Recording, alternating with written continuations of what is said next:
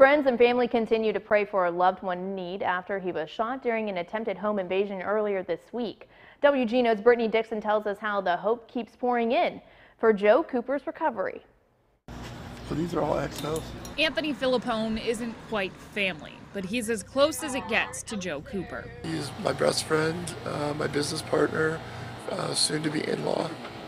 You know, we work all day together and then we party at night. Usually at the Maple Leaf Bar, which is where Saturday, Filippone and other loved ones rallied in support of Cooper's recovery. Joe Cooper was shot Monday afternoon at his Gentilly Terrace home after police say neighbors saw a man knock on his door asking about a package.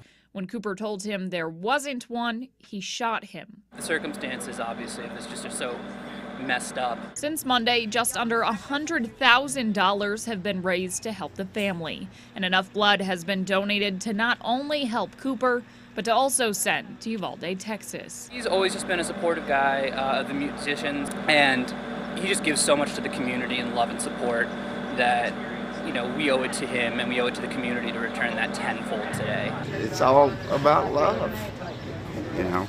Cooper's style as vibrant as his personality. He's a master at tie-dye, that's why there's all this beautiful clothing here and everything.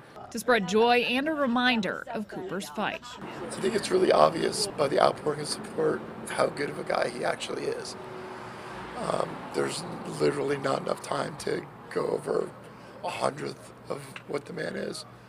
But when you see thousands of people coming out and continually supporting and continually calling, he's who I want to be when I grow up.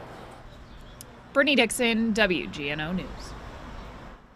As far as Cooper's condition, friends tell us he underwent surgery this week and is still in the ICU in an induced coma. However, doctors may be bringing him out of that tonight.